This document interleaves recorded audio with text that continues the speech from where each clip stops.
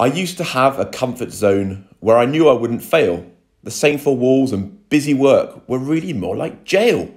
I longed so much to do the things I hadn't done before, but stayed inside my comfort zone and paced the same old floor. I said it didn't matter that I wasn't doing much. I said I didn't care for things like revision checks and such. I claimed to be so busy with things inside the zone, but deep inside I longed for something special of my own. I couldn't let my life go by just watching others win, so I held my breath and stepped outside and let the change begin.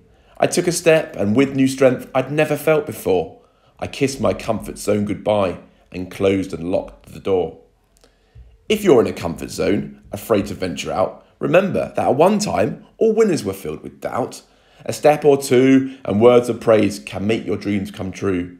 Reach for your future with a smile. Success is there for you.